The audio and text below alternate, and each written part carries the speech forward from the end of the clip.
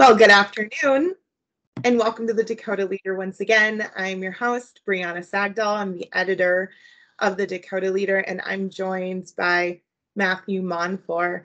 Matthew Monfort is the cameraman for the Dakota Leader, and he's also an associate with us, and an associate capital correspondent, excuse me.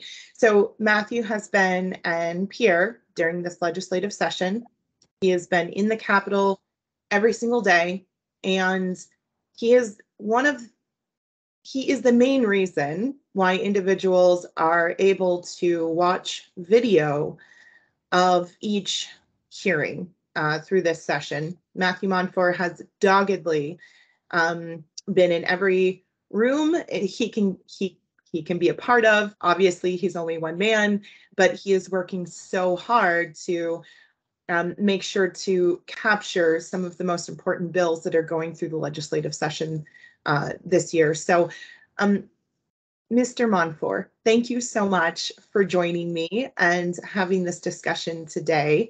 I understand that you were threatened and intimidated the other day, and I'm hoping that you can share with our collective audience more about what happened following the hearing on HB 1235, which was the conscious exemption bill. And if you could tell us what happened following that hearing. Yeah, thanks for having me, Brianna. I appreciate it. Appreciate your work at the Dakota Leader as well, and being the only or one of the only true and critical news services in our state. And so it's very important. I have worked with you here at the Dakota Leader, and I also, as a Christian, I'm a Christian Baptist preacher. I run Jesus is King mission. And so I want to encourage everyone to be involved in the political world because we need to bring light to the darkness. And so, so I just kind of set the stage for what happened. It was I just need to mention this, that happened last week in the House Health Committee. I had asked as a cameraman to provide a audio device that would allow me to pick up better audio. And the LRC staffer was okay with that. And but Senator Tobin was not, and she didn't give a good reason. She actually gave a false reason. And so that continued into this week. And the same LRC staffer, after I had asked a different committee person, Chairman Jensen, and this committee this week, said it was okay. And then the LRC staffer said it wasn't okay. So then after that, there were two Capitol security people that were apparently called. And I got the sense that that was because of me. So I was already being watched for that. I'm not, it seemed over the top. But then after the committee hearing for, this would have been the House Health Human Services, and pardon me, I think I said House last time. It was the Senate Health Human Services last week, but for HB 1080, which was the child mutilation bill. So this time, after this had happened to this week, I was talking on the phone with a senator, and I see this same security officer standing, right pretty close to me. And I say, anyway, he said, we need to talk to you upstairs. So I was on the third floor, which is where basically the ground level for the Senate and the House. And so then I go upstairs to where the majority of the committee meetings are held, the hearings. And you're right, we are the only ones really that seem to be videoing it, because even though our state has lots of money that they could spend, they do not put on video the most important details, which takes place in committees, where all the debate, all the opponents and pro-opponents, the grassroots, the civil, the citizens come to say, give their take on and present facts at the committee hearing. So it's so important that we get in there and film these, because for years they've gone in the darkness. And so anyway, so I get called upstairs, and Senator Lee Schoenbeck, who just accused us of being un-American communists because we want to stand up for proper elections, and he's up there telling them that I'm trying to spy on the Senate caucus because I had left my video equipment in one of the rooms. It was, and so just to tell you how this works at the Capitol, whether it's me or it's Kelland or KOTA or Dakota News Now, that's just accepted that these rooms are large, very large. You know, they can be very large, but you know, they're accommodating, and there's room to put your equipment. And you might be waiting for the next committee meeting to start, and there may be bills you want to video throughout the day. So you're not going to carry your big tripod and camera bags everywhere, and you don't want to leave it out in the lobby in the opening, and you know, you could be parked a block away. So Right. accepted. So I left my video camera in there. It was turned off. It was laying against a wall or a cabinet in the opposite direction. I had two tripods from different angles just to catch a profile view and then to catch a close-up view. And so I had another one that was a camera that was laying on the floor against a wall by my tripod, you know, if I recall right, also facing in the wrong direction. So he's making this big deal that I had left my stuff in there, that I was trying to spy on the Senate Republican caucus, which is where it's a closed door meeting where the Senate Republicans all get together to meet. And I didn't even know, did you even know that room was going to be used for a Senate caucus meeting? Or no, absolutely not. I had no idea that was the room that they were meeting in. It wasn't, you know, I had no plan to do that or anything like that. And so I quickly explained, and there's by the end, there was maybe 7 like security officers, maybe more. There's quite a few people. I mean, I'm pretty thick-skinned, but I can imagine someone being embarrassed. You know, you're the eyes of all these security officers, and you know, there you are and they're bringing, you know, your camera equipment out, and Lee Schoenbeck's accusing you of you know, committing well, I can go on and to what ended up happening was I explained to them, no, that wasn't my intention. And then they said, well, we took Kelland's stuff too. I think he used the term Kelland or KOTA, one of them, but we took their stuff already too, their camera stuff, and moved it out of there. So nobody had asked me, you know, hey, could you please come here, move your stuff or anything like that? Or can you find that, you know, camera guy here? And, you know, I'm pretty sure everyone knows who I am up there. yes. And so, but that wasn't the case. It just seemed really over the top. And then Schoenbeck said, or Senator Schoenbeck said, if I catch you doing this again, you'll be an old man before you get this camera or you see this camera. And at that moment, so there was Capitol security, and then there was at least one, I believe, highway patrolman in uniform. And so at that moment, he stepped in between Schoenbeck and I, and basically told him to cut it out and that was uncalled for. And then Schoenbeck walked away. So, I just can't help it. I mean, he's so unhinged. It's just like, I just can't help but laugh, you know. I apologize. I just, you know, I'm thinking about the hearing, HB 1235, where you've got these lobbyists just like, can you imagine? And then you fast forward to Senator Schoenbeck, you know, screaming and telling people that they're you know, they have fetishes and that they're obsessed and they're communists, and then, you know, threatening a member of the press and telling a member of the press essentially that he's going to use his power to lock them up for what, 20, 30 years. I mean, you're young, by all means, you know, like, no disrespectful, you know, no disrespect, but you're a young man. So by the time he's essentially talking about locking you away for 30 years for leaving a camera in a room. I mean, it's just like, I can't help but laugh. I think you could commit like a violent crime and get less time. Yeah. So, anyways, I apologize. Please proceed. I'm just shocked and also horrified and a little tickled. I mean, it's like all these emotions all at once, just thinking about this unhinged Senate leader.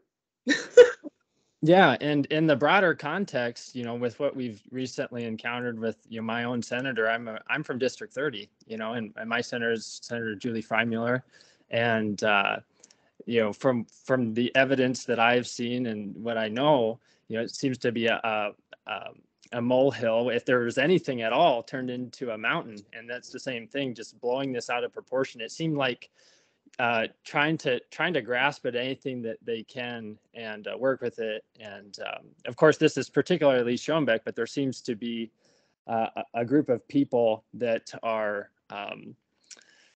associated with him and that don't, when you're silent, when somebody's behavior is like this and you're silent about it, I mean, I testify. So I'm also there as a citizen. So I'm there to record and film and to get eyes on this, but I also testify on bills.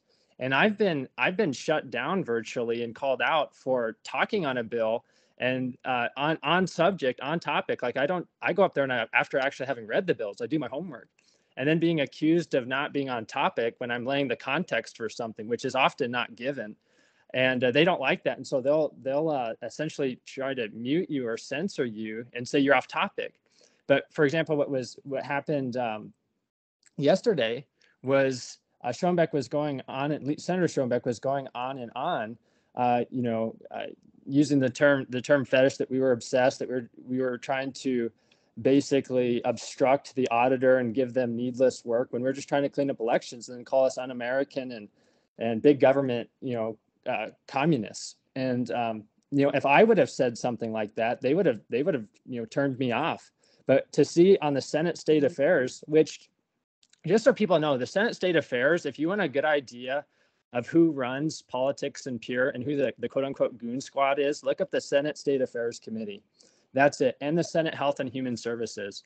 I don't think that they really care whether or not, with the Senate SB 125, when we brought in literally the top team of pediatricians in like America, we had Dr. David Weissman, who worked for J&J. We had a pediatric neurosurgeon, et cetera.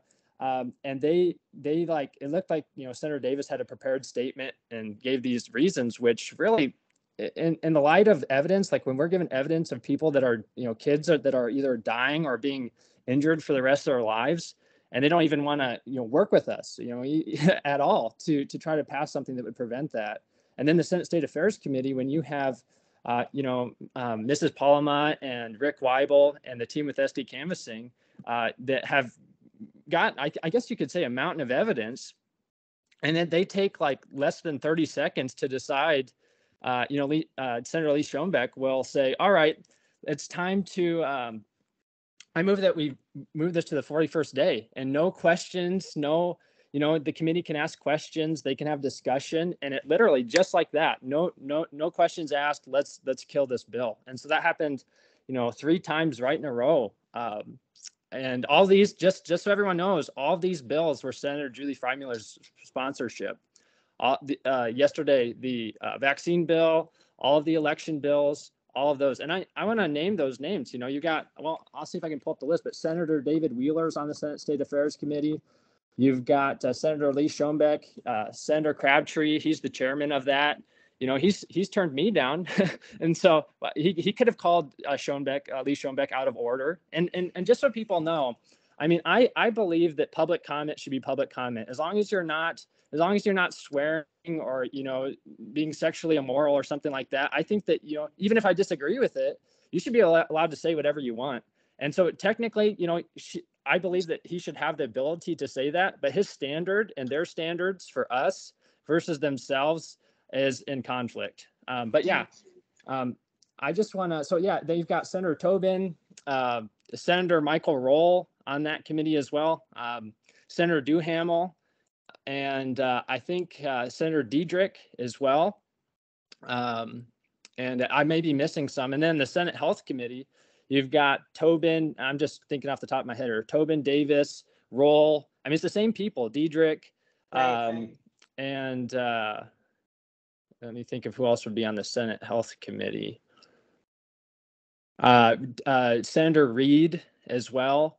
So all these people here, they do not, and I'm saying this as as I serve different roles here, so I have more freedom here. So I serve. And I want to stop Yeah, you go on ahead. that note, because I want to make sure that we differentiate here.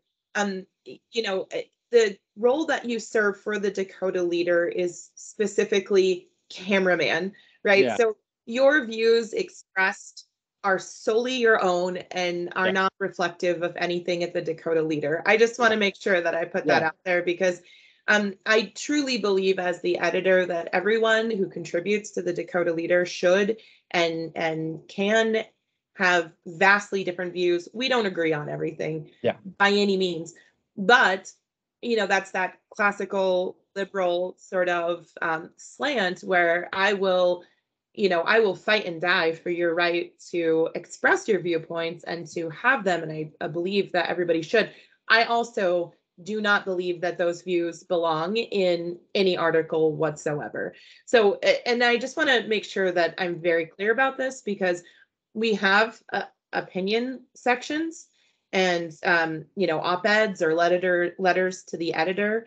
There is a very clear distinction at the Dakota Leader between opinion and fact. So anything that is news or an article that is fact-based, the only slant is that essentially the issues that we cover, right? And that's what slants us more towards that sort of classical liberal label, if you will, is because we do cover issues like vaccine mandates. We do cover issues like, the vaccine injured or parental rights or, dot, dot, dot, dot, dot. Anyways, so I just want to make sure to clearly differentiate that and get that out. Okay, so please continue. I apologize.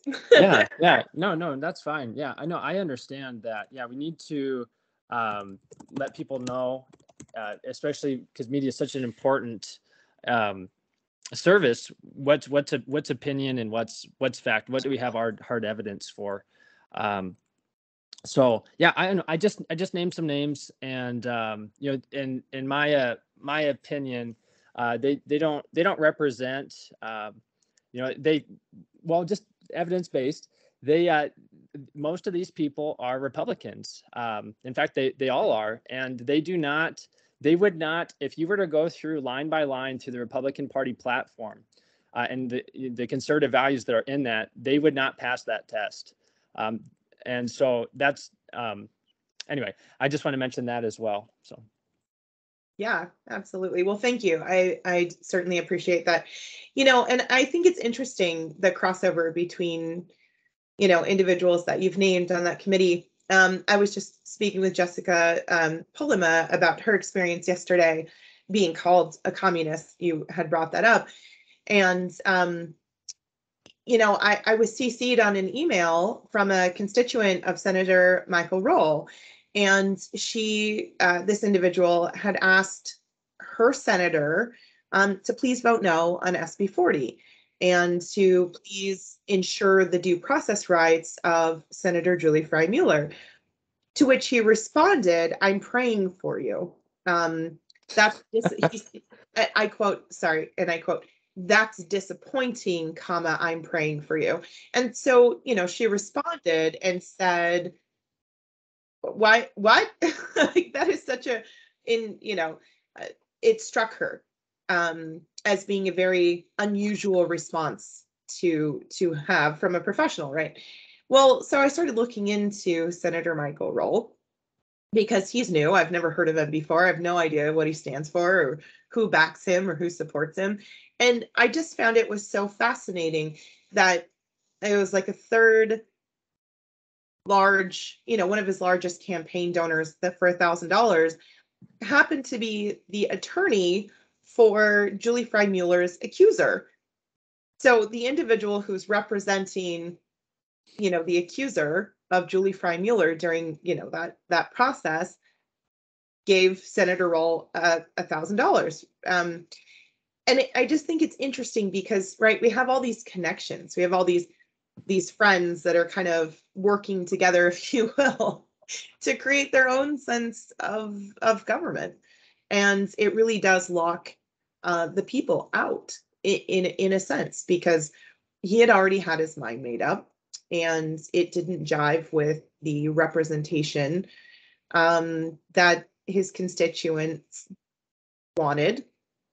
And I think it really calls into question or highlights the hypocrisy of what's happening, at the top levels of the Republican Party, where now we have this concerted effort with like SB 40, for example, to open voting up to anybody who's a registered Republican, right? We're essentially removing that representative or the representative republic from Republicans.